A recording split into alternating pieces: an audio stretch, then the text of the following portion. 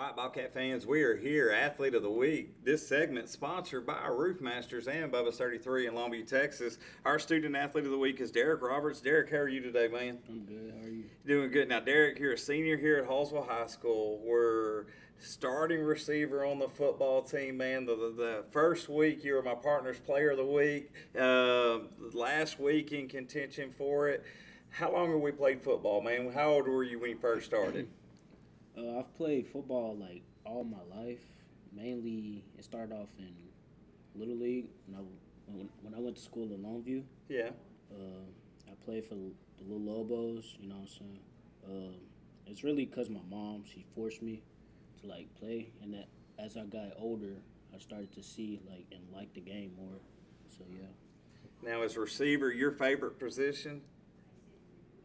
I mean, when I asked that, do you like catching the ball? Yeah, I like catching the ball. You like hitting people every now and then? I like catching the ball. Okay, catching the ball and scoring. And what's your favorite route in football? A post. The deep post. The deep post. So when you catch the ball and you scored a touchdown like you did Friday night, in your mind, did you already have your touchdown dance? Or I know Coach Strickland was No, I really wasn't just thinking about a dance. I was just thinking of scoring. Right. Well, is that something, Derek, every time you touch, are you trying to score? Yes. You know, we always ask the athletes this, though. So do you have any pregame rituals? Do we wear the same shirt on Friday nights? Do we wear there's a certain pair of socks guy has to wear to the booth. Sure. He hadn't washed them in 3 years. Same shirt every Friday. I wear the same one. Anything you do particular on game day? I mean, I switch up the drip every now and then. Explain to my partner, he's 72, what drip is. Like tight socks, gloves, shirts, shorts, all that, cleats. So my partner still thinks something's actually dripping. So you got you get a napkin to clean that up. I mean, if you're dripping out the nose, I don't know. Now, Derek, and I got you into football after talked about wanting to potentially go to college and play football. You know, but as a student here, is it hard at the high school, as much as y'all practice, to keep up with your academic side of things, or is that studying come easy to you?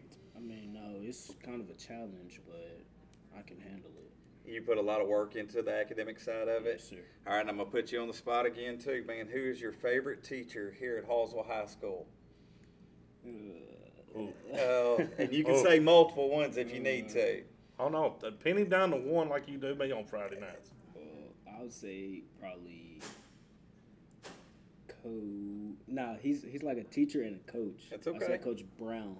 I call him Coach Brown. What about Coach Brown do you enjoy?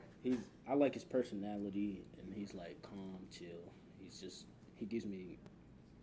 easy to talk to and to teach. He's easy to talk to and teach.